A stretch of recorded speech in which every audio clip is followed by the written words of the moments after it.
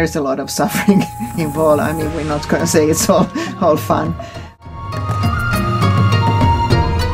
Then I realized to break the ice, and I got some more oxygen, and then my brain started to work again. And it was my first 8,000. And you learn.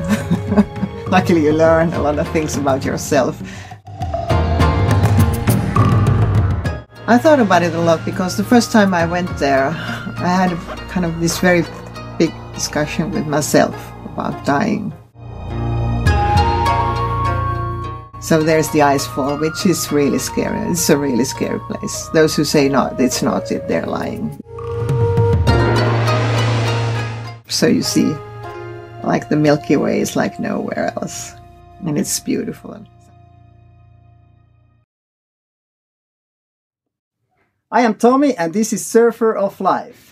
My guest today is an adventurer and mountaineer, Mia Graeffe. Mountain and nature is your passion, and you enjoy being present in the archipelago, hiking tracks in Finnish Lapland, and of course up in the mountain territories. You crave for physical and mental challenges and hard workout. You have reached the summit in various mountains, which include 3 of the 14th 8,000ers, Lhotse, Cho-Oyu, and the highest mountain in the world, Mount Everest. Mia Graeffe, warm welcome to Surfer of Life. Thank you very much. When was the last time you played swamp soccer? Swamp soccer? Oh yes, that was a few years back. That was an interesting sport. I was in a swamp in Finland and it was really cold. But it was a lot of fun. It was with my couple of friends. We had this get-together. Okay. And we played the swamp soccer. I get the invitation once myself. I believe it's World Championships. Okay. So called, or maybe it was some kind of other tournament, or was it just for fun?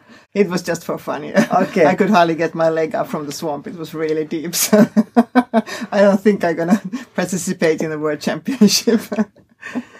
I get a once invitation myself for that World Championship, as they always call these crazy events in Finland, but I kind of skipped it, so I don't know why, but...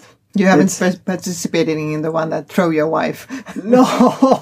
Or was it throw your phone and carry your wife? Something like that, I think. Some crazy atmosphere up in Lapland. Mm-hmm. You really love to be in the nature, I suppose. Yes. So what has been your spark to nature? What was the beginning for this? I think it was the summers in the archipelago. I spent all my summers there with the water, almost on the water, in the water. I think most of the Finns have the nature is very close, but as I work indoors, I work in the airplane, so I feel like a very strong urge for the nature when I get out. So I can feel it when I have to exercise, like today I had to go to the gym, so I don't like that. I don't like to exercise indoors, I like to exercise outdoors. It's good to breathe some oxygen. Oh yes, it is. Finland is quite flat country, and mountains are something totally different. At some point you went for mountaineering. How did that happen? I think it was because I'm not a beach person. This is funny. And my work took me a lot to the Canary Islands and all over the world where there's a lot of beaches. The rest of the crew was staying at the beach, but I started to wander up in the mountains and Madeira and Gran Canaria, Tenerife, and these places, and I really enjoyed it. I felt it was like really nice. And then I started to look for more. This is, I guess, how it started. And then I'd done a lot of trekking. I like trekking in the mountains. And then I just started to trek higher up, until I ended up on Cotopaxi, which is in Ecuador. That was my first 6,000 meters. That was kind of an accident. I just went on a holiday trip and there was you could climb the mountain. I thought, okay, why not? And then I realized I was really good at it. And of course, you like to do things you're really good at. For sure. Accidentally in 6,000 meters. No, accident. There was a hiking trip. I was really interested in the hiking trip. It was like a hiking trip in the high mountains in Ecuador. And then it just ended in this climb. I thought like, well, why not? After that, you continue then. There was this some kind of charity project, Capua. Can you tell me about that?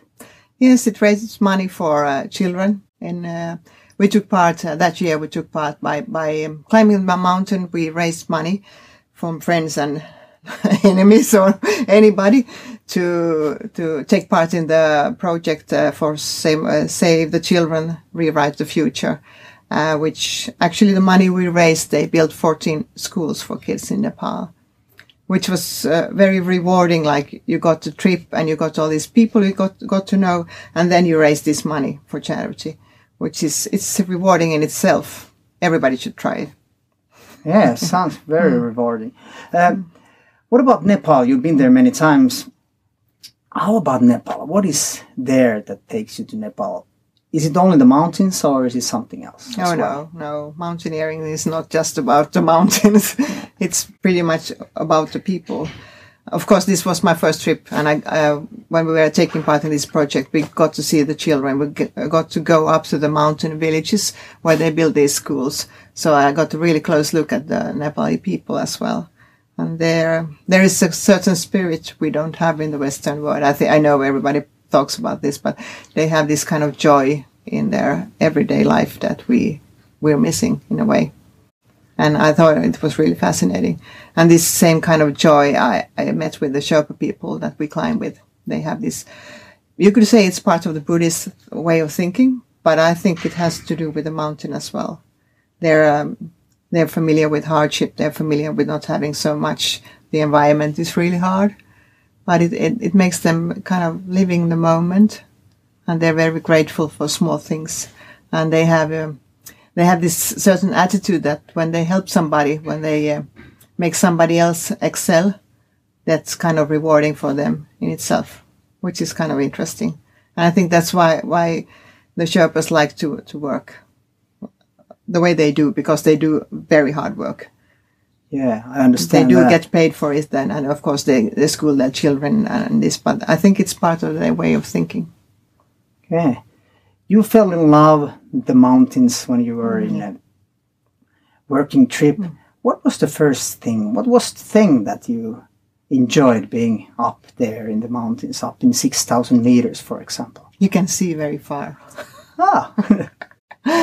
Not just like geography, you can see very far in yourself as well, because it's an effort. As I said, I like to kind of, it's not the same if you go with a helicopter and land on a mountain. It's not the same. It's when you have to do this effort to get somewhere. That's the point. The price is there then. Yeah, kind of. You could say that.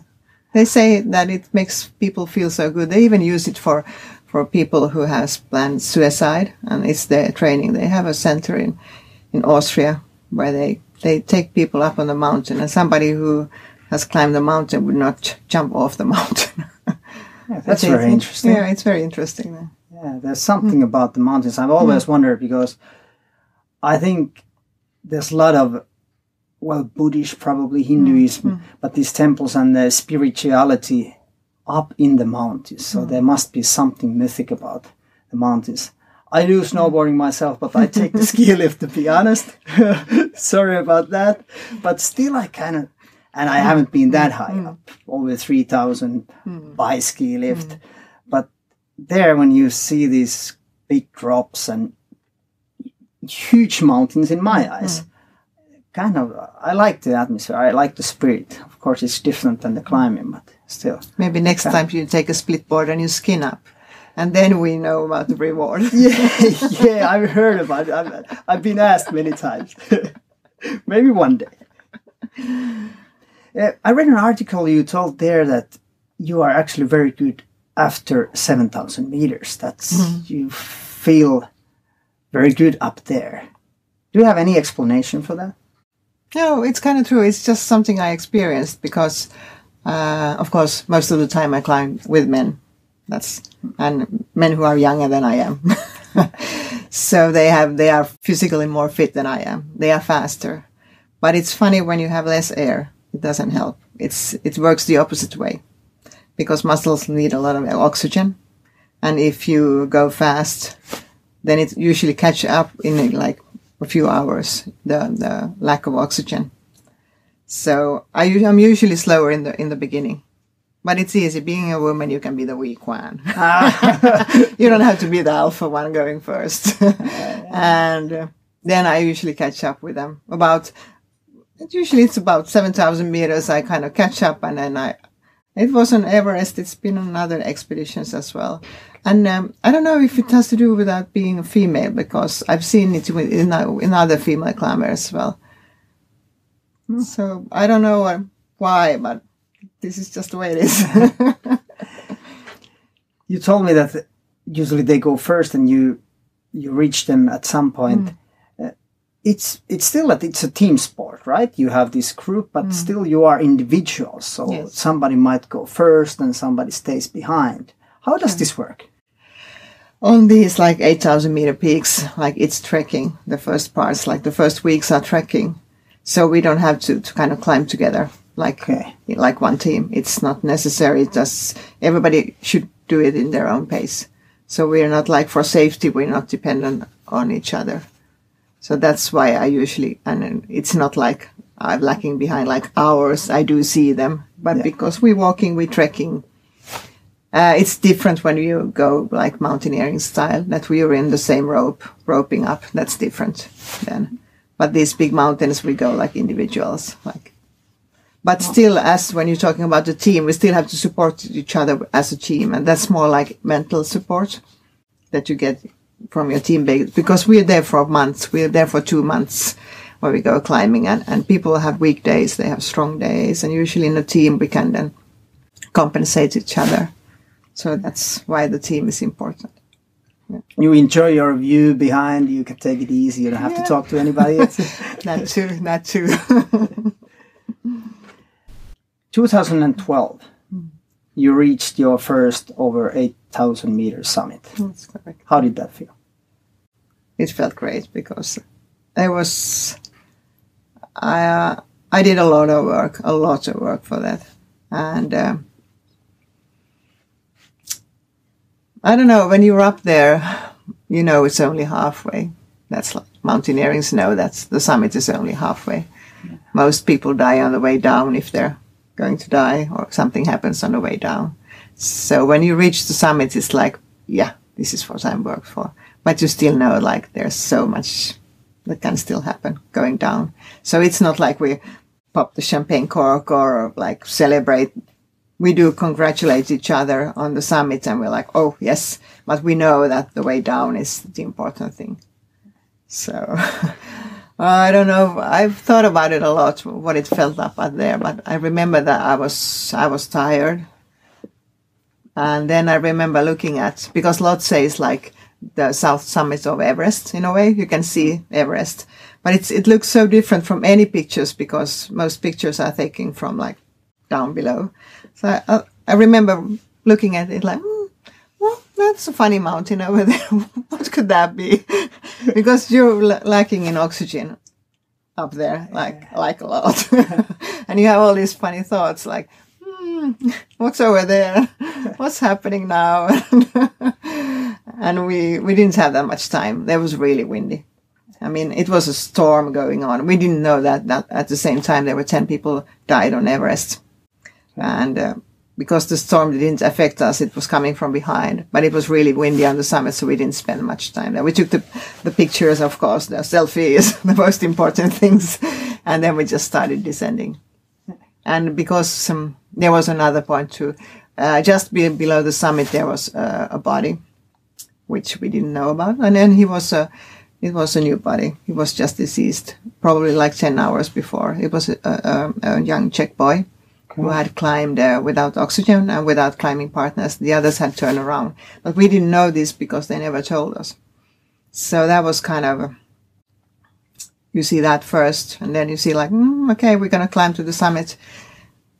We did give him respect. We didn't take any pictures, which in hindsight we should have done for the insurance company. Okay. But it was enough that we told them about him. Okay. So you can guess on the summit we were okay, mixed feelings. Yeah, for sure. Yeah. This is. I want to ask you about this a little bit more later, when you meet these climbers who never reached the top or didn't go down. Most of them back did, to but they didn't get home. Yeah. 8,516 meters was Lhotse. And you already said about after 7,000 meters, the oxygen in the breathing is heavier. And you said that this boy was without the extra we were oxygen. using You are using oxygen. So we were using supplementary oxygen after 8,000 meters, but he was climbing without. Yeah. But still, the breathing must be pretty difficult and hard. Do you practice that? Have you practiced breathing methods, techniques before you go up there? I use it like, well, yes, I do. I use the kind of breathing you use in yoga. It's easier for me to do the like exhaling when I do like when I feel really tired. I concentrate on my breathing, so it feels like it's even and it's deep, because I know that if you start to do like really just with the upper parts of your lungs, the breathing, you don't get enough oxygen, because there's already less oxygen, and the supplementary oxygen is not 100%. It's not like fighter pilots. So you just get like a liter a minute, and you mix that with the oxygen in the air. So yes, you get a lot of less oxygen than that we have at home when you do the exercise. But it helps with your blood flow, so you don't feel so cold. That's one of the main points why I use it. I don't want to lose my fingers or my toes on the nose or ears. I still need them. So when you use supplementary oxygen, you have a much higher chance not to get frostbite. Okay. There's something about descending with the supplementary oxygen that you need to come to a certain level down below enough after reaching the summit. How does that go? No. Okay. You can stop using it anytime. It's not like divers. Okay. It's not the same. But usually you should have it going down, because above 8,000 meters there is oxygen. We all know that. But the pressure is so much lower, so it's hard to use the oxygen that is in the air. The human body doesn't cope well with that. So it starts deteriorating after 8,000 meters. It doesn't recover anymore. So if you do a lot of exercise, you would not recover from that. What is so difficult and hard about the descending that people actually, they reach the summit, but then they never get back down? They're exhausted. There's a lack of liquids. We don't carry. You can't make any food up there. Like you have snacks in your pockets, but you don't drink that much. But exhaustion is one of the biggest why people die. When you get hungry at sea level, you get cold. So you get cold up there as well. And we're talking about like summit efforts of 25, 26 hours, up to 36 hours. Some people do it for 48 hours. So you must imagine they're exhausted, and it's very cold. And then the lack of oxygen. So. Yeah, and then people do mistakes when they get tired. And it feels also heavier to just come down in a smaller slope. If you just go down, it's heavier for the legs, especially when you have climbed up already. Yeah, usually exhaustion, or then people just fall to their death. That's two main points how people die. Lhotse you consider has been your most difficult challenge. Am I correct? Yes. What made it so difficult? It's a technical route. And it goes through the ice fall. It's the same route in the beginning as the Everest if you climb it from south. Okay. So there's the ice fall, which is really scary. It's a really scary place. Those who say no, it's not, they're lying, because it's a really scary place. There's shifting ice blocks all the way, all the time, and the two last accidents, really big ones, happened there. But that was because of the earthquake, and then a big chunk of ice fell down in the ice fall. But still, the ice fall is moving all the time. And you have to go over these very scary ladders. And everything is kind of very volatile. You don't know what's going to happen. So you just pray, like, to any god. It doesn't matter. That please let me go through safe. And I remember the last time I crossed it, when I came down, I was like, I promised myself I would never, ever set foot in that ice fall again. I've been seeing this documentary, Sherpa, which was quite sad, to be honest, because a lot of people got killed. But there I saw this, they had these GoPro cameras, so some action cameras in their helmets, and they were putting those ladders, and I was thinking, like, why on earth and how can you step on that ladder when there's a drop, like, I don't know how many kilometers down, and you've done it. I've done it, and I have vertigo, so but you get used to everything. Like, and the first time we practice, we don't have the fall in between, but you just have to put the spikes on like both sides of the ladder, and it's really scary. But then you just get used to it. I like in the end, we just kind of kept running over the ladders. Okay, it was like, you get used. It's not as scary as it looks. Okay. But it was scary. The ladders was not the scary part. The scary part was to be in the ice fall. Okay. So, which, back to your question, that's why I think it was one of the hardest. And then the climb is very technical, which was a lot of fun. It was really challenging, and it was my first 8,000. And you learn. Luckily, you learn a lot of things about yourself, how you work. So, yeah. People are very disappointed that I didn't find Everest as hard. Because you should, because it's higher. But everything just went so smooth for me on Everest. I wasn't sick. I didn't experience any setbacks in any part of the acclimatization or anything. It was so smooth. That's good. And it's funny that people are disappointed. And it's you that this experience in the mountains and climbing up there is crazy. But who ever heard about Lhotse? Like, they're like, okay, but Everest, everybody knows what Everest is. Yes, that's why. That is correct. I went to virtual reality, so I was actually reaching the summit of Everest, and I saw Lhotse from there. I don't know. I wonder if it looks like that, but probably I saw the view, and it's virtual reality, so it's no reality at all. But it looked amazing still, and I got butterflies in my stomach, even though I was standing on a solid ground here in a flat planet Earth. It's amazing. Tell me about blue eyes. What is so difficult about what about blue eyes? Why it's really blue eyes is really hard. It's really hard. It's really hard to get your spikes in. It's really hard to get your axe in the blue eyes, because it's.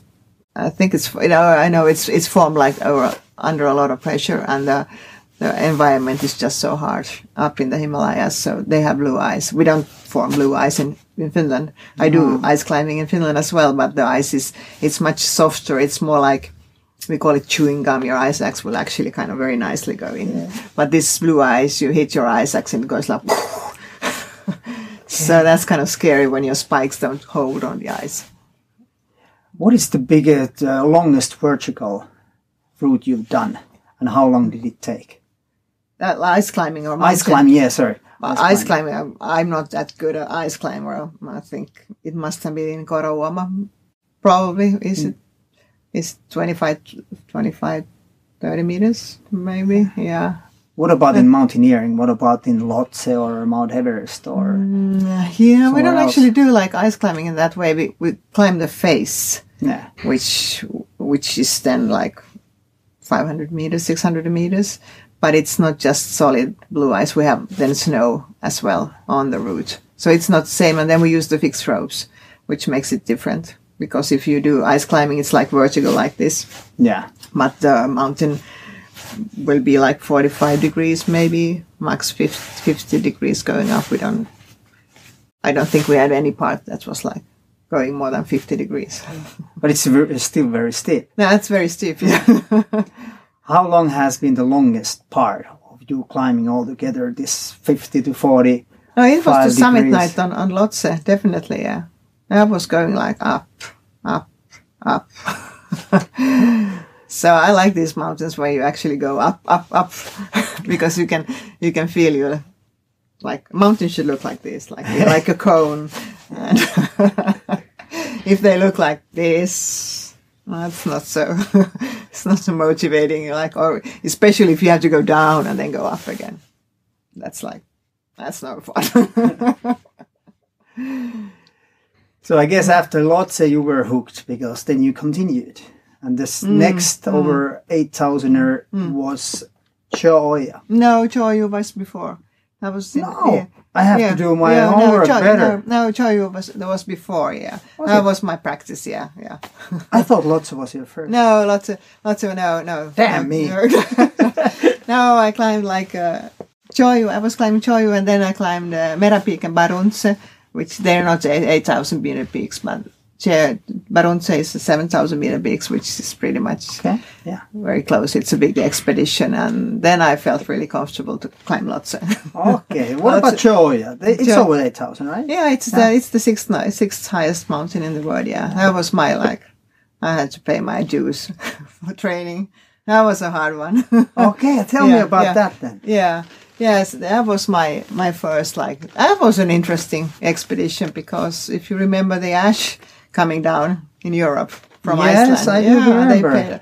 I was supposed to leave for New Delhi, and there was no flights because everything was cancelled. And then I had to find a way to get to Nepal, which was not easy.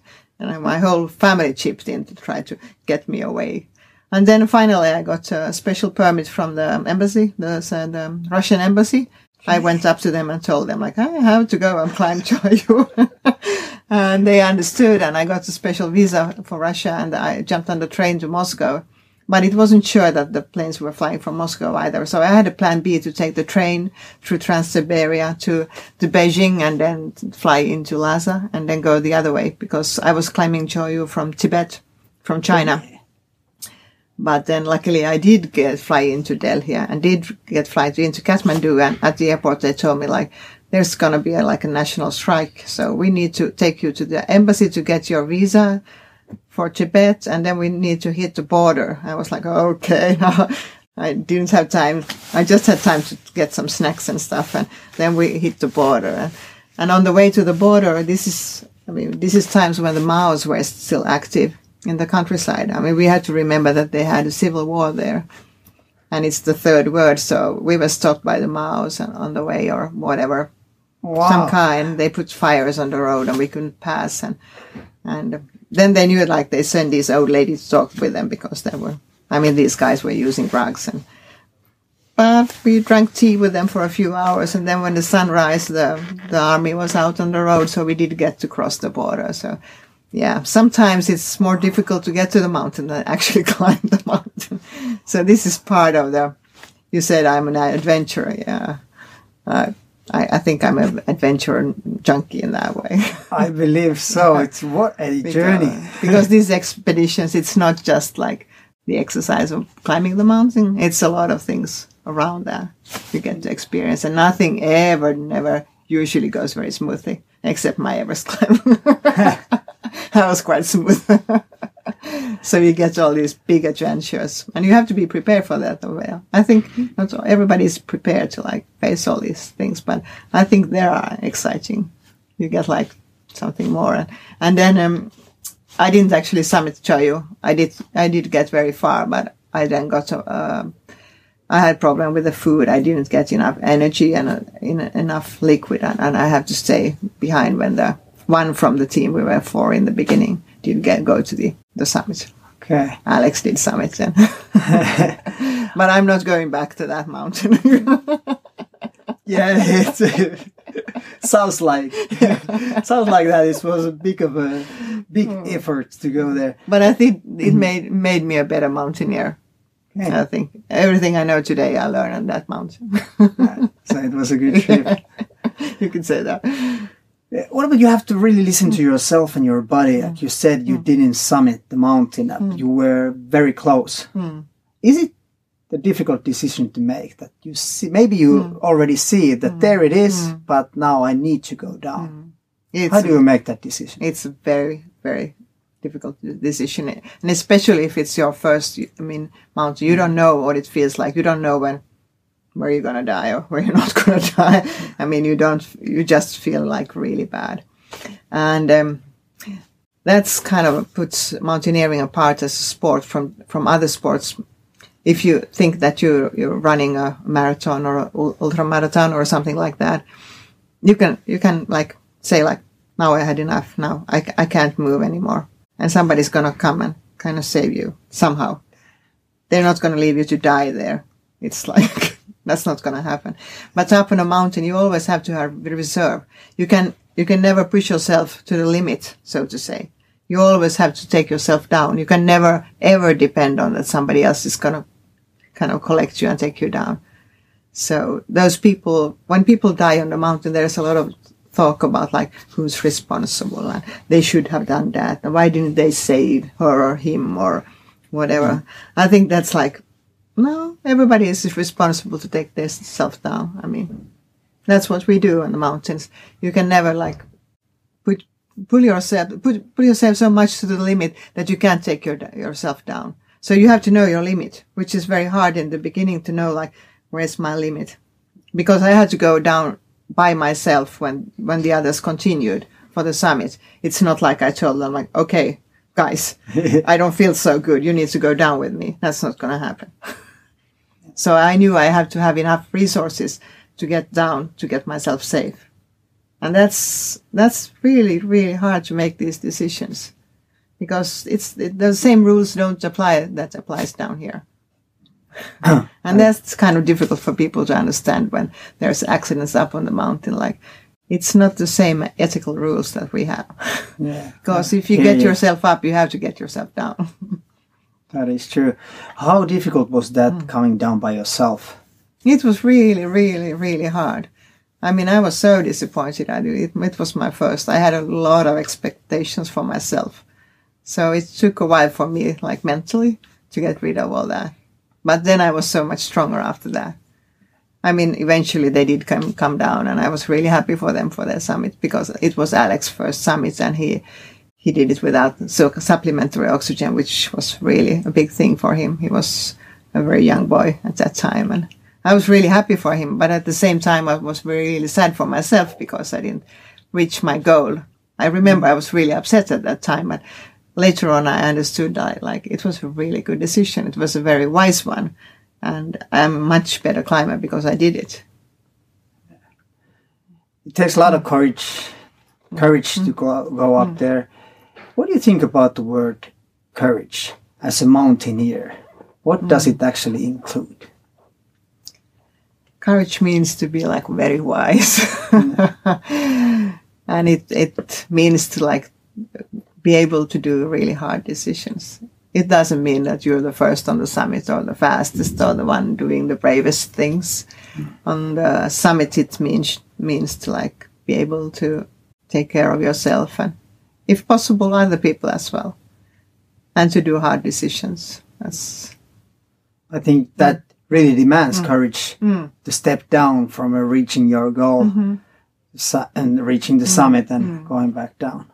And especially those people who have a kind of didn't go for the summit because they saved somebody else's lives. That takes a lot of courage as well, because at the same time they don't only save the other person as well. They gave up their own summit bid as well, but they also put themselves at risk, because if you're saving somebody else, you put yourself in big danger as well. How many times they are really trying to save the people, the bodies from the mountains? Or is it just too difficult? No, you mean like we can't really save the bodies anymore, they're gone. Yeah, bodies, but just are they move trying, about move? Are they trying to move them back down often? If they're in it depends on where they are on the route. Yeah. Because you can't just lower them down. And most of the times it puts the people who try to move them in too much danger. So I think that's very acceptable to leave them up there. But a lot of times I do understand the family who wants their bodies home. And I had a friend who died a few years back on the South Summit. After summiting Everest, he just died in his 10th. And his family wanted his body down, and it's possible to take down from. It takes a lot of effort and a lot of strong Sherpas to do it, but they did it, and that's fine. Of course, it's littering as well on the mountain, because if you get too many bodies up there, it's going to be a big problem. Was it easy for you to get over that idea that there are bodies on the way, and you see people who are frozen there hanging on the ropes, and this is something that might happen to you? How do you get that mindset that you're just kind of accepting it, I guess? I do get these questions a lot. I thought about it a lot because the first time I went there, I had kind of this very big discussion with myself about dying. What is death? Is it possible? The risk assessment. And I think it's really important to do that at home. I don't think you do it there. Once you're there, you have to have a mindset like, okay, if this would happen, or this would happen, or this would happen. It might have something to do with my training as a flight attendant, because when I was like 21, I got this training like, girl, remember one day you're going to walk in fire, like burning fire. So be prepared. So it might have something to do with that. I thought about it a lot. So I'm prepared. Every time I go to work, I'm prepared to die, in a way. That's my mindset when I go to work. So maybe it's not so that difficult to move that mindset to mountaineering. I thought, okay, I want to do this. This makes me happy. This gives me like meaning to my life. So I'm ready to take this risk. And if it's going to happen, I'm fine with that. Yeah. So I have this mindset that I've been to expedition where people have died. There's been accidents. I still didn't go home. I didn't finish I know a lot of people did or quit in the middle because they got too scared but because I had this mindset from the beginning when I started from home, like, okay, I'm fine with this risk. I know the risks that might happen. I mean, anything can happen. So I think I have it very clear in my own mind. And I do realize it's easy for me to think like, okay, my own death is easy to accept. It's my death. It's not easy for my family to accept the same. And it's so much harder to be acceptant that your loved one is going to die. And that's always been a problem for me when I leave. But it's very physically demanding to climb up there, but it's also, as you said already, it's mentally very challenging. Which one is more important? The mindset, the mentality, or the physical, or do they go hand in hand? They go hand in hand, but I think the mental is more important because I've seen like very strong people quit because they couldn't handle the risk. Like I climbed Everest from the north, which the first point where there is some kind of scary part is going up to the North Pole. There might be avalanches. It's quite a steep climb. So we had one very strong climber who was very determined on climbing. And after the first climb, he said, like, he can't take this risk. He has children at home. And I thought, like, that's kind of funny to think about it now. Like, he put this so much money on all this effort. And now he remembered he has kids at home. Like, I don't think he thought it through before coming there. So I don't think he had the right mindset. And then you have to have this very strong urge to do it because you have to. There's a lot of suffering involved. I mean, we're not going to say it's all fun because there's like, you're going to be sick and you're going to feel sick and you're going to be tired and you're going to be pissed and you're going to be everything on the way. So for doing it, you really need to have like an inner fire, like to do it, like a very strong one. Yeah. I have a couple of words for you that, how would you put these in order when thinking about mountaineering? Courage, mental strength, physical strength, planning, wisdom. Well, courage and wisdom was pretty much in the same level, though. Yeah, courage and I think you have to. Mental strength is the first. Like, if you have that, you are almost on the summit. And then you have to have courage and the wisdom. And yeah, physical, you need to have a very physical. But as I said, it comes like way far down. What else did you have that? That's it? Okay. Planning was there too. Yeah, planning is important, but it's probably the last one from all this. What do you need to consider when you are planning this kind of trip? You said there's a lot of different things around it. I think at least how I do it, I start with a mindset like, what do I want to climb? Then I get the idea like how to climb it. Like, am I able to climb it? Like, I put myself like in the mental game, like climbing the mountain already, like feeling like, okay, how am I going to do it? I break it down in small parts always. Like, okay, getting to base camp, going from camp 1 to camp 2, doing that. Is this like possible for me? is it feasible? And then I start doing like, okay, do I get time off from work? How about the budget? Do I have the money? Can I raise the money? Well, how is that going to work? And when I get these fixed, it's pretty much like go. I do. Well, on the first trips, I consulted a lot of these, like Samuli Mansikka was one of my mentors. Like, very much, he's helped me a lot with a lot of things. He was always helpful. So I try to be helpful with everybody who asks me about anything. I love to help people who go climbing. I think it's so much fun. And then I read a lot. I read so many books about mountaineering, which inspires you, but it also helps you to plan, like focus on things, the right things, I hope. And then I usually, the planning in the actual climb, like the logistic and things, that's the you usually buy from a company in Nepal. And I use the same company, so I know what they're doing, and that's the easy part. They know how many potatoes or onions you need, how much like for liquid or this part. I don't have to think about that. I guess the locals are really, really important when reaching the summit. They are. Would it be possible without them? No. Even like best climbers in the world, like Olistek or somebody, they need the Sherpas to do like the groundwork. Do you think they get enough respect? In our point of view, who doesn't know about mountaineering? From real mountaineers, they get a lot of, real mountaineers who are not just customers, who really think and know about the mountains, their demands, they get a lot of respect. They do. Is there a lot of customers? I've seen pictures of Mount Everest that there's a huge line going there, like hundreds of people. I don't think they all can be real mountaineers. Am I correct here? Yeah, Everest is very different from the other 8,000 meter or 7,000 meter peaks or any peak in the world because it's the highest. And there is a lot of people who just want to do this one thing, just climb Mount Everest. And personally, I don't consider them mountaineers. They do climb. They do the effort. It's not like somebody's going to carry them up there. It's not that. But I don't think they've done the groundwork and they are not responsible enough. On the other hand, you can buy your responsibility in a way, like you pay enough Sherpas to do, like they climb a very safe climb because they have like 4 to 6 people taking care of them.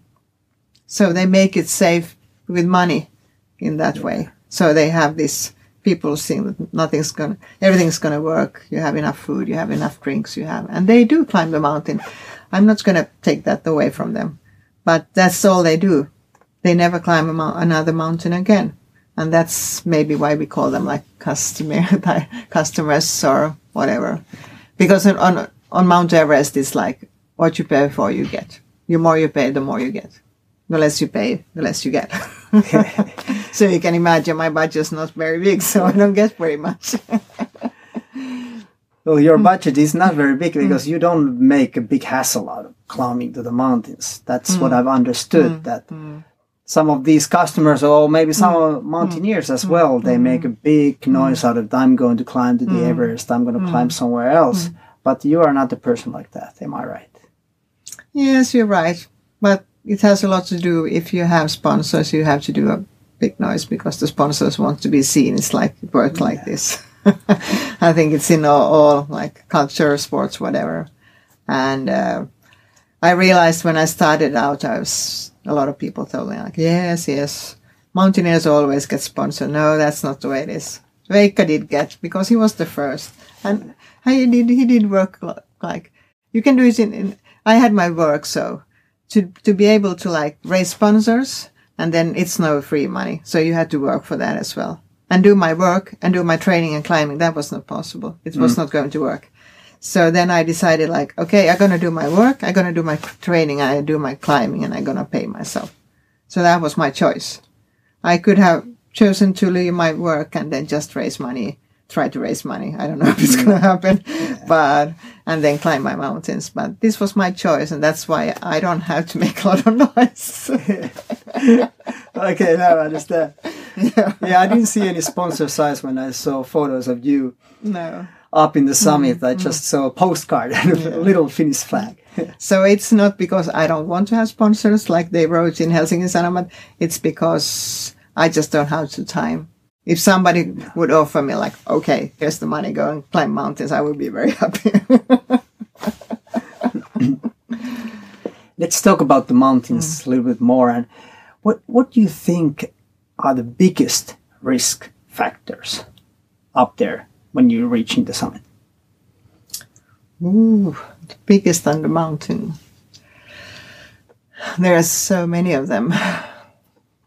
It depends on the route. The route is first, like, are they, like, usually we try to, when we climb a mountain, we try, of course, to get the low risk route. But on a lot of mountains, like Lhotse and Everest Southside, you cannot, there's no safe route through the icefall.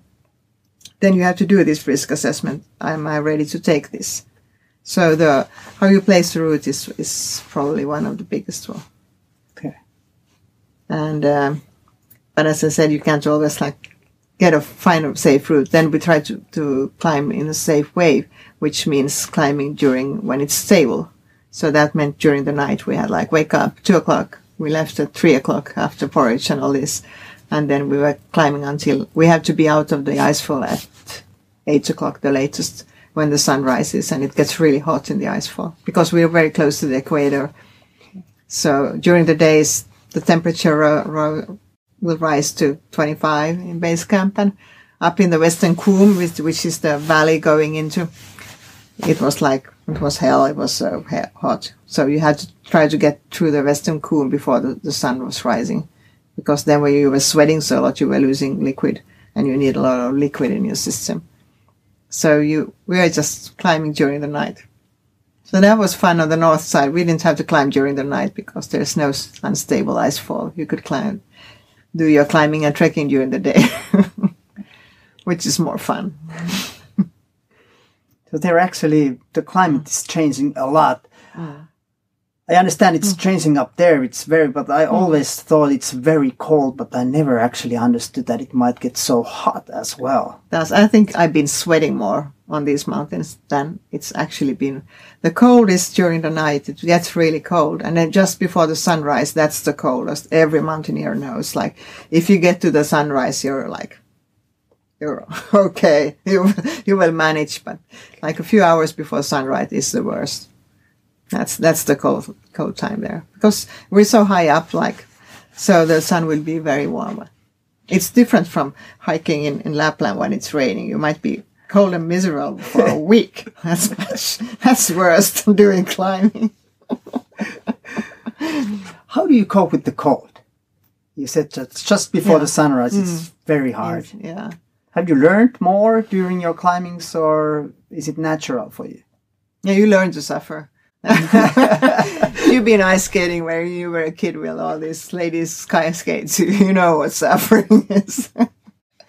No, you get used to it. I mean, the equipment is getting better and better all the time, but still, my hands get very cold. So I usually use my breathing. That's when I use my breathing. When I'm really cold, I'm just kind of, okay, we're just going to manage. And then I break down the time again to small pieces. I go like, okay, I'm going to move from here to there. And then I'm going to breathe again. And then I'm going to move again. Or sometimes I did like, okay, I'm going to count to 18. I'm going to take 18 steps. And then I get to stop, like. Then I get to rest. I kind of reward myself. Like I break it down to small pieces. And that's how I managed through the cold. So last July I was climbing in Peru, and we were climbing Artanzarahu, it was really cold wind. It was like freezing, and we had these small steps we could stand up when we were waiting for the next one to use the rope, because you cannot climb individually. You're on the same rope, and we have to secure it. I was standing there. I was freezing. I was like, I want to turn around. I'm so cold. I've never been this cold. And then I could see like the sun, like the first rays of sunrise. I was like, hey, Mia, no, it's not going to last forever. It's not. So yeah, it's a mental game. That's a mental game when you know, like, okay, this is not, you're not going to die. And I still have my 10 fingers. I can see that. I was thinking you might miss one, but no, they are still all there. Yeah, that's the mental game. It sounds like it's really a mental game. Have you ever had a point that you felt like you're not going to make it? Probably I have. It's something you tend to forget. It's probably like childbirth. I don't think women, I don't have children, but I can imagine like you think you're going to die and you're still going to have another kid. But yeah, I think I had nights like we were climbing through the night. And when I said Everest was really smooth, yes, during that night I do. I had one point my oxygen wasn't working. The pipe got kind of ice stuck in it because you have your breathing air, you have liquid coming in there, it might freeze up. And I was getting less and less and less. I didn't realize like it was frozen up. I was like, then my friend's like, you're not moving anymore. Like, I don't think now everything's all right. Then I realized to break the ice and I got some more oxygen and then my brain started to work again. So I think at that point I was like, no, this is not gonna work. Like I had to turn around like this is not working. And I think on Choyo I had at one point I was like, no, this is not gonna. It was when we were acclimatizing. I was hardly moving like up. And you can see, you were talking about these people like going in line and just hanging on the rope. Like you can see these people like they're not moving like, and they're, yeah. I think this is something that happens. Yeah, it happens. Yeah, you can see that in other climbers when there's a lot of climbers on busy routes. Like, okay, that one is not moving anymore. That you should go down because he doesn't have enough. And you don't realize it yourself. No, you don't at all. No, you might not. You might not. And on other points, like you do have the strength, you do have the effort, because the human mind and the body is funny. Like when you think you're finished, like you're not going to move another step, you still have a lot. You still have a lot to give. And you just have kind of pushed through that one. Like, yeah, I'm going to the next level. I think people who do like exercise a lot, like do this, I call them like this training when you have to run uphill. For instance, you run like, you think you're going to throw up, you think like you have blood in your mouth, and you think, oh, I'm still going to push one more. Yeah. It's pretty much the same. You like working out and you've been in a good physical condition before you started climbing. Was it still surprising how heavy it actually is to go up? Or was it something that you already were able to expect? I kind of knew, but you can never imagine what it's like. Because it's not the exercise in itself, it's the lack of oxygen which makes it so hard. I mean, I told people told me like, why do you want to pay all this money? You could just go to Malminkartan and put a plastic bag on your head. It would be pretty much the same. I was like, yeah, I might feel the same. It's not the same. Like, so it's not actually the fit, because if you look like on the kilometers and the vertical meters as well, if you do them on sea level, that's nothing. That's like, I've been asked like, why do you spend 2 months climbing a mountain that is like 8-9 kilometers? Like, you just go up and you come down, but it's not, it's like, you can't move that fast. You can't do anything fast. I mean, going to the toilet is an effort in the beginning, because before you're acclimatized, before your body has like realized that they're not getting any more oxygen, it's like an effort just to move like short distance and you feel like you're like 95. And it's a funny feeling in your body when you're like, everything is a big effort. I remember the first time I flew into Lhasa, which is a really high airport. It's 2.5, almost 3 kilometers. And I just took my heavy backpack. Take my heavy backpack. Yeah. And I just walked down to the waiting car. I was like, I think I'm going to die. Like, I felt like I can't move. I can't. So you have to feel it. It's not something you can really kind of relate to anybody before you felt it yourself. What about you as a mountaineer? Have you, or how often you have taken risks that you later on think about like, okay, this was maybe a bit too risky? Has it happened to you? Yeah, it has happened. You might not realize it at the time, like, or even like, yeah. I don't think I realized how big a risk it was to be in the icefall, actually, before I was there. And then I just realized I just had to do it because I had to get out of it. And now later on, I realized with all the earthquakes going on, like, what a really big risk it is. I mean, when the earthquake hit, as it hit, the place that was destroyed, like totally destroyed, was the place where we used to have our camp. So we're talking about like, okay, we were lucky. We were really lucky. Yeah. And then sometimes you have to cross places where they're like loose rock coming all the time, and you just kind of have to be very fast and be lucky. So later on you thought, it wasn't a very good choice, but I think, yeah, probably I've been lucky too. You reached the summit from the north side. You don't have to go through that. Icefall then? No. Okay. Was that one reason you took the north route? Yes. It was one of the reasons I didn't want to do, when I go mountaineering, I don't have I have to do these certain mountains. I like to do new mountains all the time because it's interesting. Summiting, yes, it's really important and it's fun, but it's not the main point. I still don't think I'm not going to go back to Choyu just to reach the summit. I'm not going to do that because I don't think that's the idea. So when after Lhotse, I was just kind of realized that I was offered a chance to climb from the north. And historically, it's really interesting because that's where the British tried to climb in the first time. Because before the Chinese then took over Tibet and they were not allowed to go there anymore. So and before that, Nepal was closed because the King of Nepal, and then the King of Nepal opened Nepal. So it's actually an accident that it was climbed because the first time they make the recognition, they thought this icefall looks like hell, this Western Coombe, no way, nobody can climb this southern. They were trying from the north. That was the logical way to climb Everest, but they didn't succeed before they succeeded on the south side. So I think historically it's interesting that they went there before.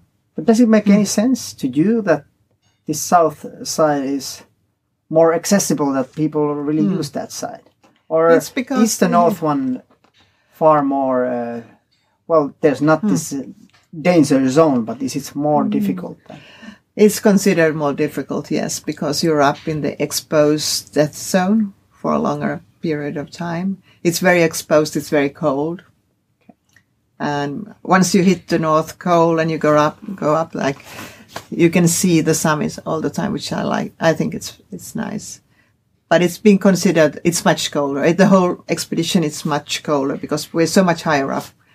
Because when you start from India, you go up to Nepal, and then you go up on the Tibetan plateau, which is very high in itself. So your acclimatization is not very easy.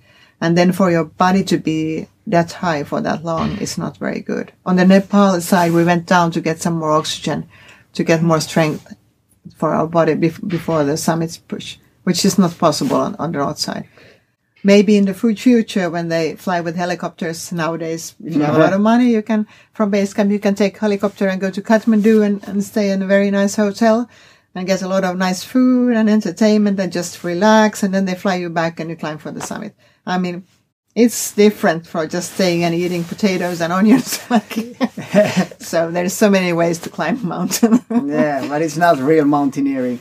No. Yeah, I don't think it's so. It's different, though. It's a different way of mountaineering. So, yeah, I think the north side was exciting because of the historical, and then I thought it was more straightforward. I like to see the route. I like to see which was potentially dangerous. I like to see it visually when I start climbing, and I think the north side was more straightforward.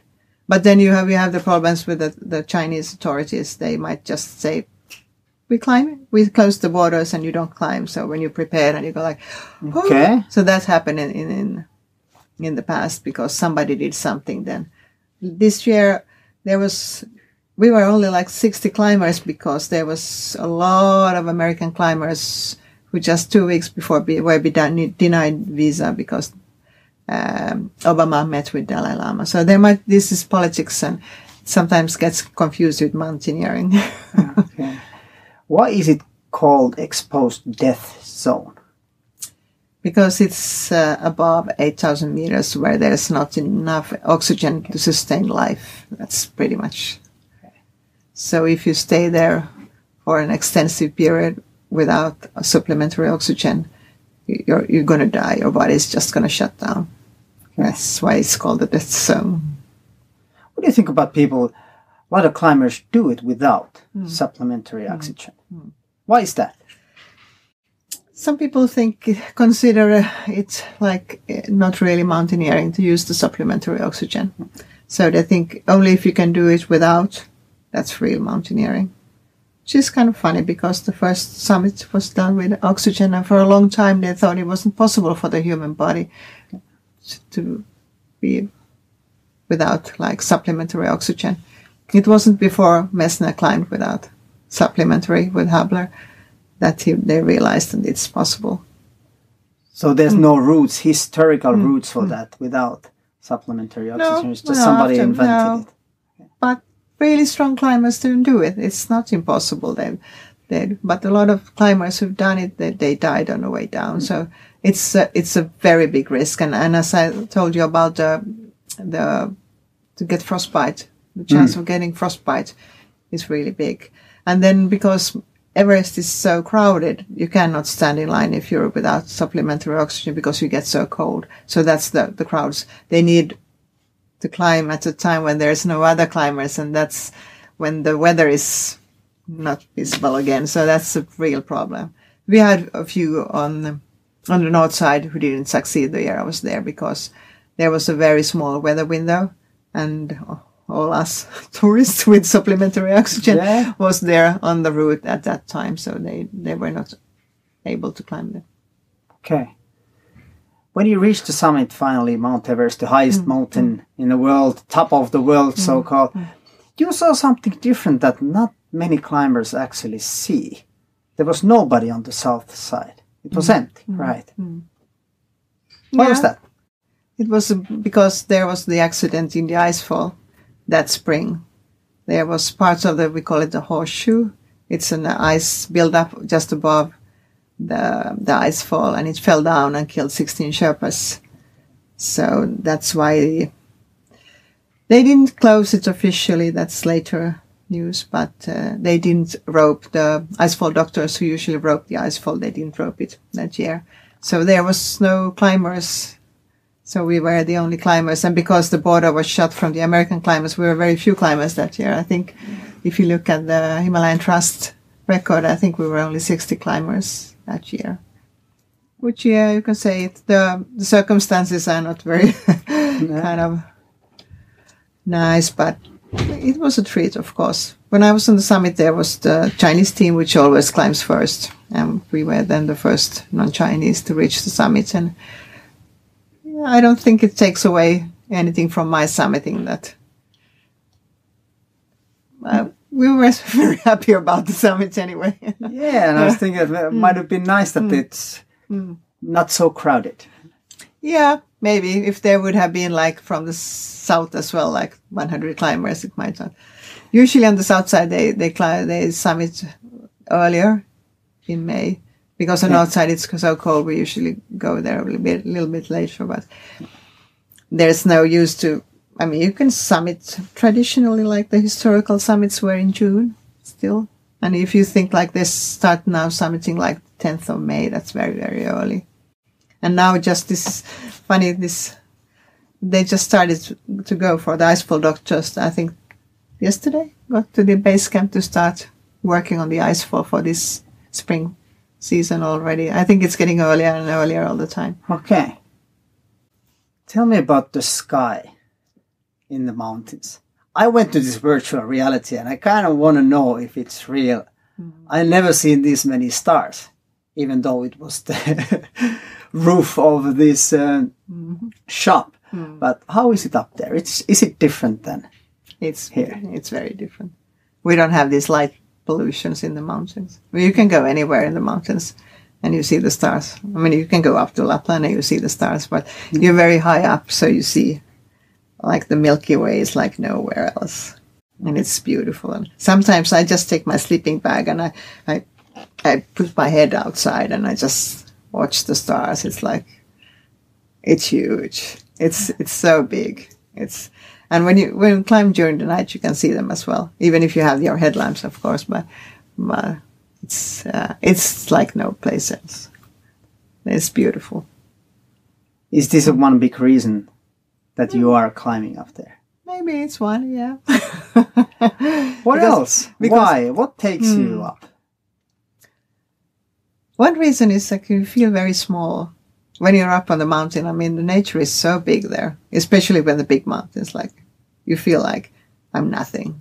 And we're nothing in the universe. So, which in a way, like, empowers you still, like, okay, I can still be here if I'm nothing. So being out in the mountain, I like to walk there.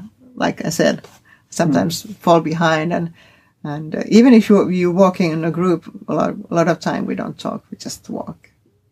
So I say, like, people who say, like, okay, I have all these problems at home and I want to get away from them. That's not a very good thing, because you have to be like a very good friend to yourself, because you're going to spend so much time with yourself. So you better but you get to do a lot of thinking, which I think, and you don't have all this disturbance. We have so much things like disturbing you all the time. So I find that very peaceful. Some people call it like physical yoga. Like, you'd really get to think about like big stuff. Sort of meditation, I suppose. Like meditation, yeah. It's like you do like I've done the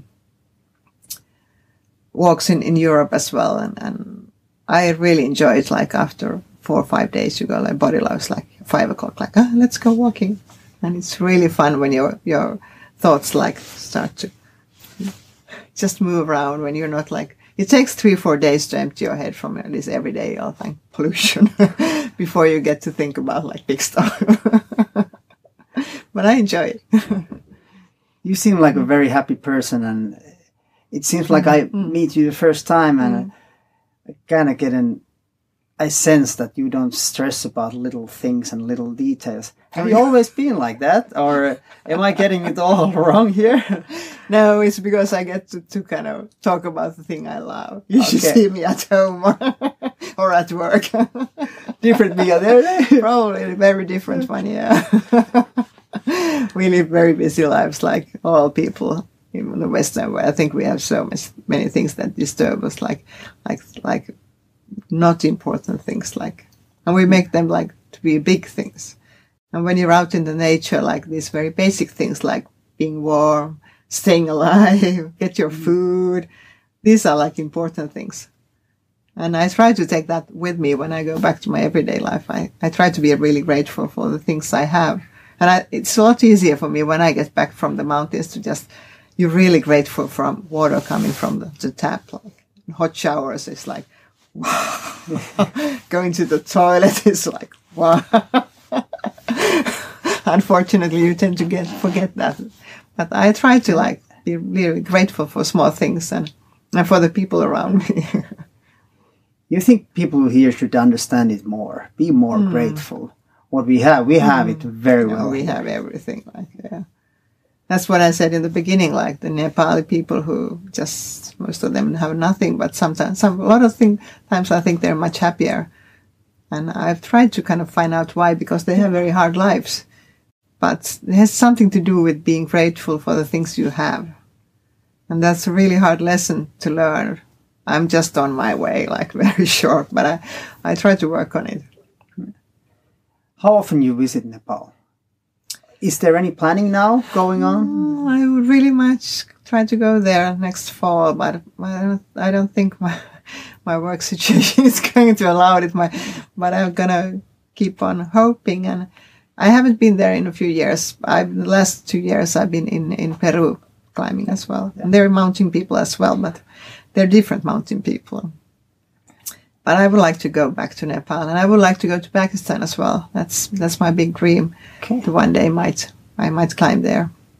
But the political situation still is very unstable there. There's been very unfortunate. There was a few years back, there was a base camp shooting where the Taliban went and shot people in. Yes, I know about that. Terrible. Yeah.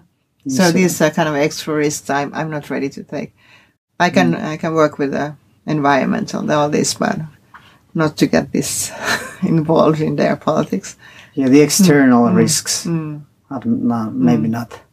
Yeah, maybe not yet. Yeah, let's see. Maybe not a good idea. Yeah, I'm not getting any younger, so it might be a trek to the Baltimore Glacier. What about Peru? How is it different than Nepal? Himalayas and what's in Peru? Peruvians. They are Peruvians, They are descendants of the Incas, and before that, they still live up in the mountains. Yeah. I've been climbing in close by to Huaraz in the Cordillera Blanca, which is that's fine. It's like a playground. Okay. Yeah, for you, I suppose. Yeah, but it's still like if you know Chamonix in Europe, then I think there's the Chamonix of Peru is Huaraz, and I think a lot of the Finnish people know about Huippujengi was there climbing. So if you know the surrounding of what they did there, so it's wonderful. The city, everything is close. I mean, the city of Huaraz should take like 4 hours by the car. You're in the entrance to the valley. You trek one day up to the base camp. One day up to high camp, you summit the 5,000 meter peak, you go down to base camp, climb the next one, and that's a lot of fun, yeah. You can do biking and riding or whatever. It's like a really outdoor mecca. You make it sound so easy. Just go up at 6,000 and come down and go next day back. They have wonderful treks there as well. I think they probably have the most beautiful. It's a subtropical mountain range, so it's quite warm. So you don't have to have that much clothing and food and stuff. And because they're short trips, then you can go back to Huaraz and have a nice hot shower and eat a nice meal and have a glass of wine. But not helicopter. No. They don't fly helicopter. No, I don't think so. Not even. No. How do you choose your mountains? Yeah, that's a good question. I think the mountains choose me. I'm pretty sure. I stumble up on them in somebody's been somewhere or somebody's telling stories or I read about them or books, whatever. I mean, Artenson Rahu has been, it's the mountain on Paramount Picture, their logo. Yeah. And I think the first time I was even thinking about Peru, I was like, this would be, but it's very dangerous, or technical mountain, so I wasn't ready for that. And then, of course, people climb Alpamaya, that's very close by. Yes, people are more familiar because it was chosen the most beautiful mountain in the world. Yeah. And it's a beautiful mountain, but there's so many mountains. It's like a playground. It's like, so yeah, there's so many. So I think the mountain chooses me, not the other way around. How much do you follow your guts when it comes to, mountains choose you, or when you are making the decisions up there in the mountains, that maybe this is not a good idea to choose this route, or now I need to go down, I can't reach the summit? How much you follow your guts, your instincts? I think pretty much. They say women have the sixth sense. Yeah, that's what they say. Yeah, I think it's pretty much all a gut thing. Of course, you have to kind of think about it, but I follow my instincts if it doesn't feel right, I don't go. Because I don't have to. That's a good thing, not having sponsors. I think that's a lot of pressure on those who have. You can't really go, doesn't feel so good. Yeah, but you promised to go. So yeah, I feel I do, because I only do this for fun. So I follow my gut pretty much every time. What makes me a unique mountaineer? What is unique about you if we compare to the other mountaineers who are reaching the summits? I'm a Finnish woman. What makes me unique? I don't know. I think every single mountaineer is unique in a way, but I don't feel special in a way that I think.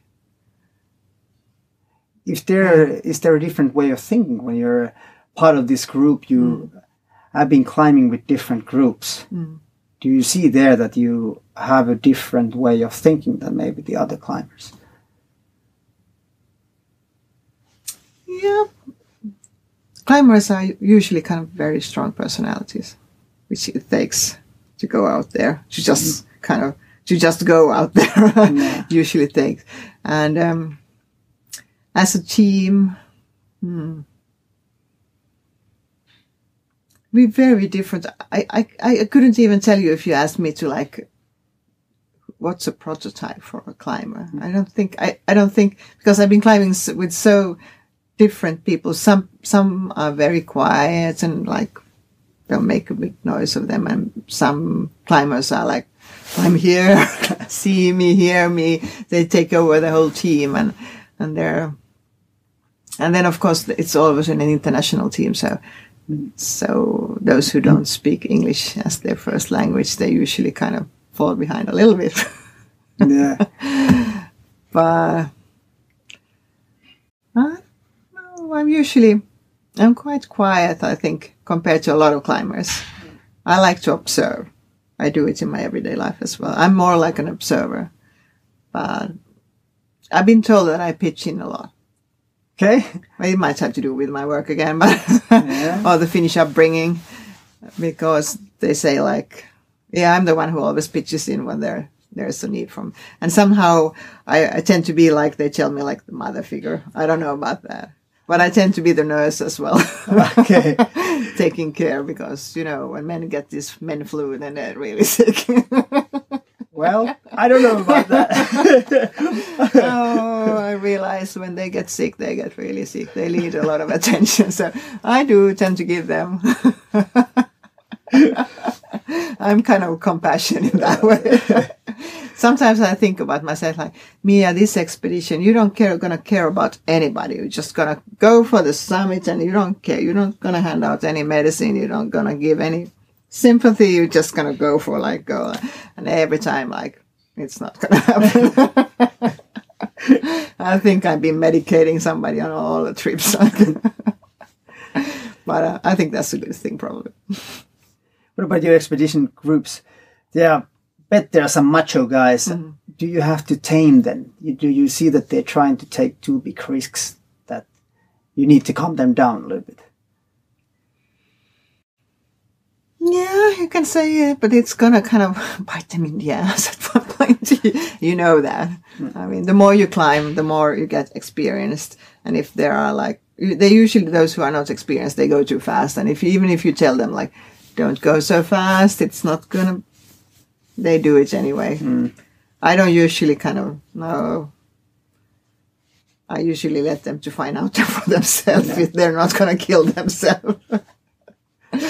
But yeah, as an older climber, I do I think I'm probably more responsible, so I do tend to tell them like what's going to happen if they do something, this or that. Of course, I can't help it if they're going to do it anyway, but maybe it's better to save energy for the climbing itself. Usually, yeah. And I've been asked a lot about that, what it feels like to be the woman on the team.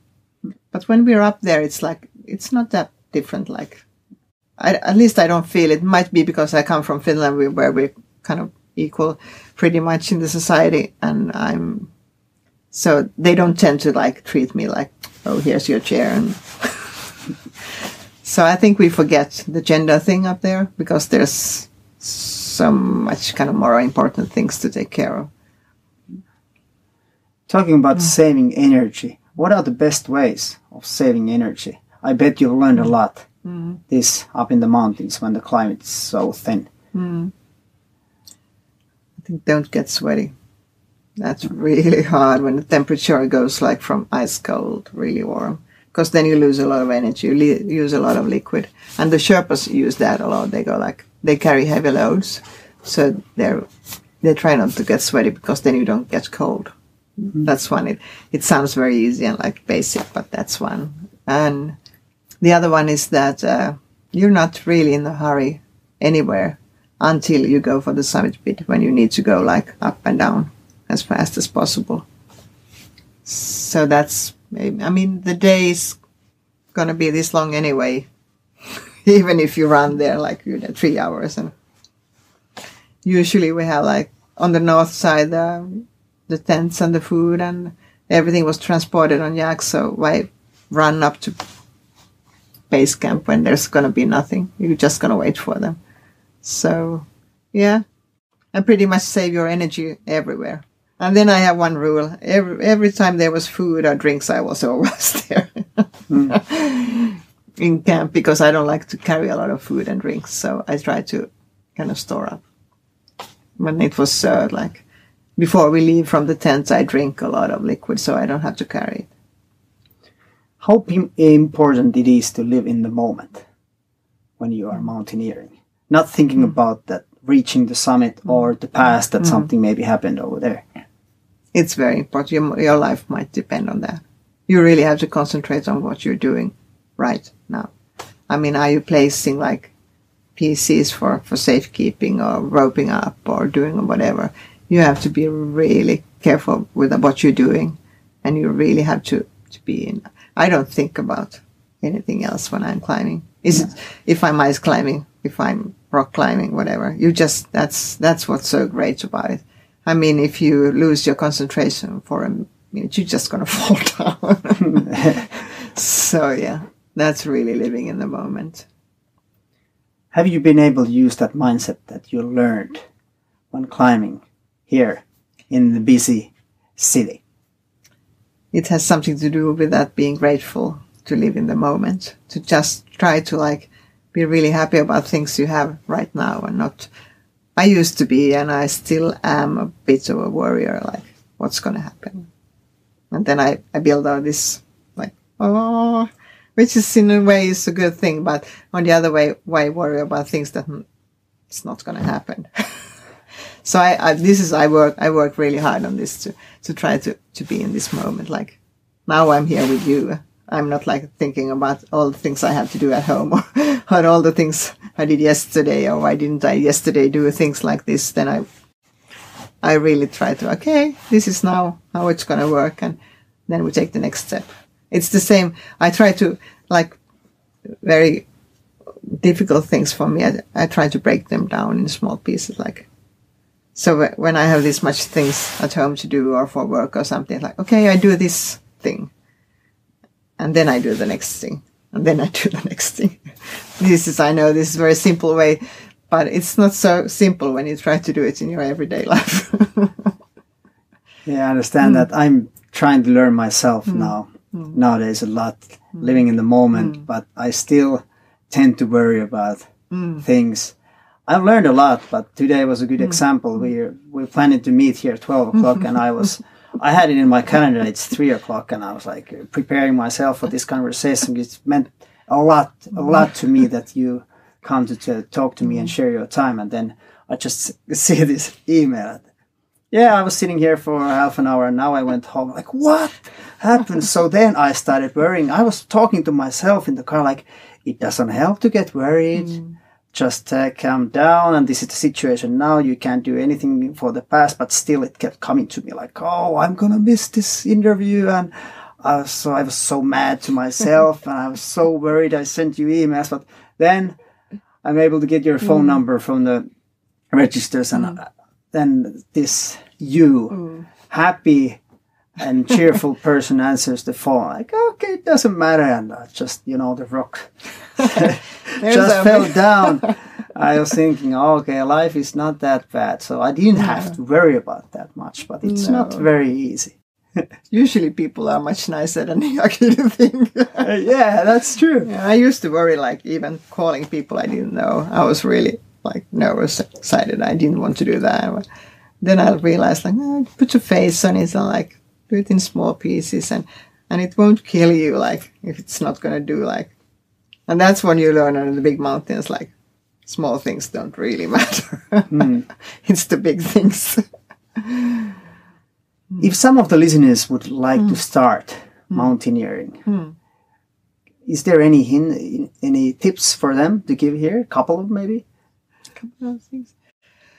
How to start? Yeah, you really have to love the outdoors. You lean to be outdoors, and small things can't matter. Like going to the outdoor toilets, for instance, like that's a big thing for a lot of people. Not for us Finns, I know, but I realize that's a big thing. And then do trekking. Start with mountain trekking. I think that's good. And then take an ice climbing course. Try out what it is, what it feels like, and then try out with a small mountain. I think if you hate it, then go for the big ones, because it's not going to get any easier. Because you also have people going for Everest and they hate it like for 2 months. But it might be a really nice experience if you get used to it. Like you train, probably your mindset is right, and you have the proper like training for it. Do courses, like meet people who do it, go out with people who do it, and experience. And I mean, you don't need big mountains in the beginning. You can just go like in Lapland. We have, some people might not call them mountains, but you can climb in the Alps. You can do trekking in the Alps. That's easy. It's low access. It's not dangerous. You don't go out on the glaciers before you have glacier training. And then take glacier course. Yeah, that's what I would recommend. It's good stuff. It's crazy here that people just hated the 2 months they were up there.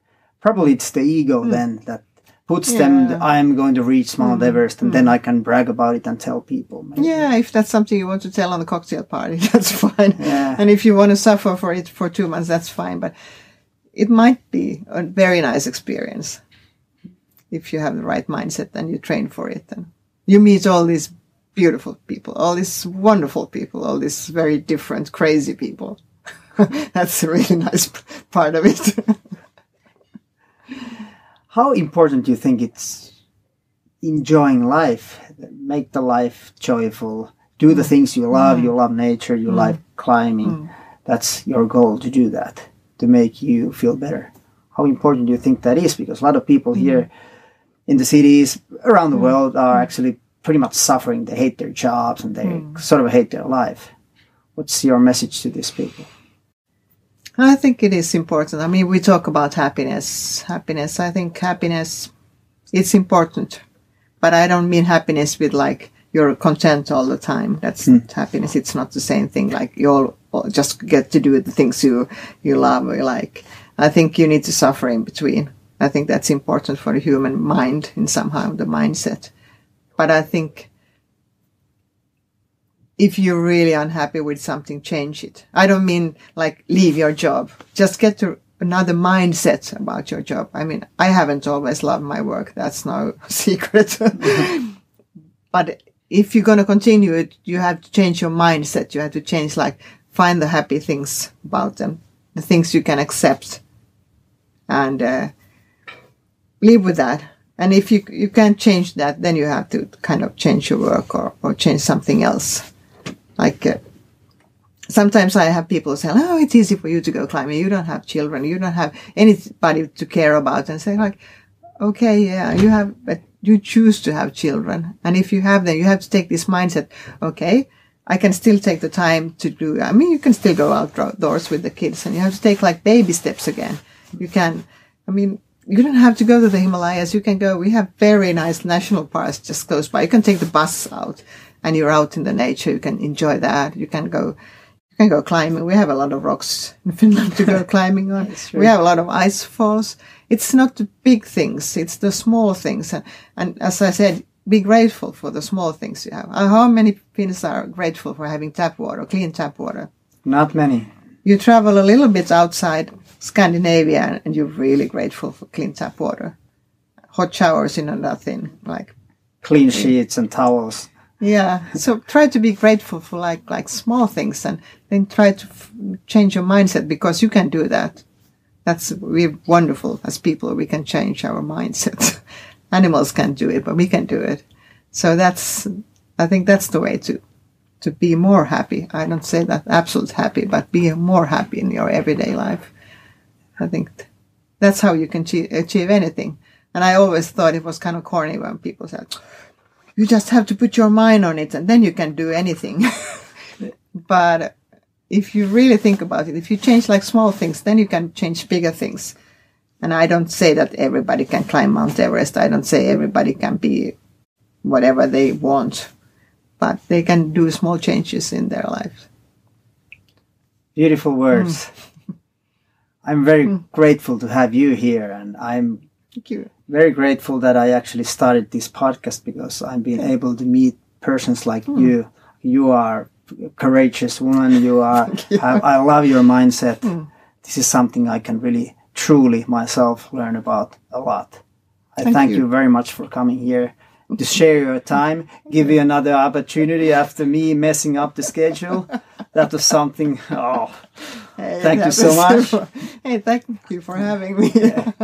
I have a couple more questions for you.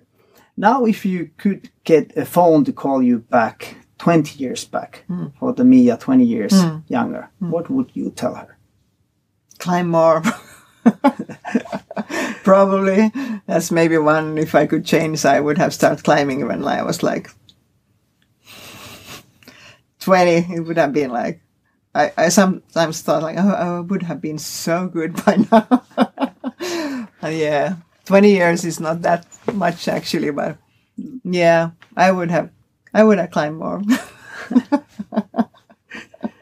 You think you were more prepared as a little bit older with your mindset when you started it? Probably, yeah. That's what they say, at least that. Yeah, I think that's right. If I started out, they say when you're 20, I wasn't 20 years ago, but they say like you might do a lot of foolish mistakes being very eager. But on the other hand, I don't think it's nothing wrong to be eager to do like really want to do, put your mind on it. But yeah, they say older ones are wiser ones. How do you see yourself now in 5 years? In 5 years? I hope I'm still climbing in 5 years, and I think I am. Maybe not 8,000 meter peaks. That's no secret. I don't think I'm going to climb another 8 because it's a big sacrifice, like money-wise, time-wise, that's one.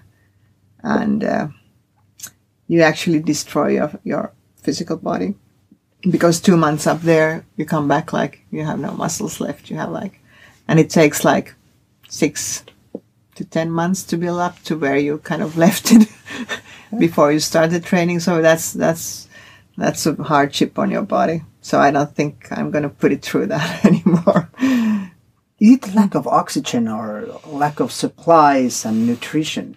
Why you lose muscles because you are working out the whole time, actually, the 2 months? No, a lot of time we spend in the tent. If somebody was clocking us up there, a lot of time you actually spend like trying to recover from the last climb. Okay. So if I say like kilometers and vertical meters, we don't move that much. So if you would do that at home, it would be an effort, no effort at all. But the lack of oxygen, really. That's why it's so difficult. I mean, otherwise everybody would be doing it. I suppose. Thank you so much for sharing your time, Mia. Thank you. It was great to have you here. Okay.